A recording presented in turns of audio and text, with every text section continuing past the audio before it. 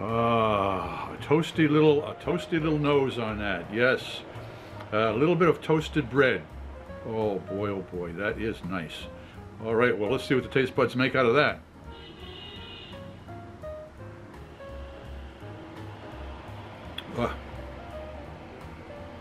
It's a classic.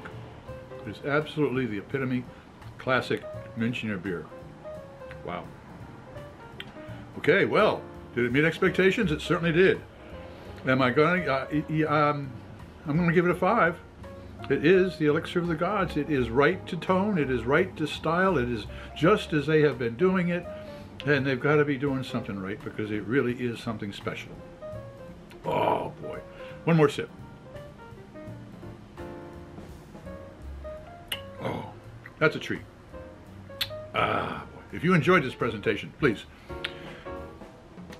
click on the subscribe button and the bell. That way you won't miss any of our presentations. A thumbs up would be great. Share us with your friends. And a comment would be really appreciated. I'm Pete LaFrance, the old Growler, looking forward to seeing you next time when it's time for a beer.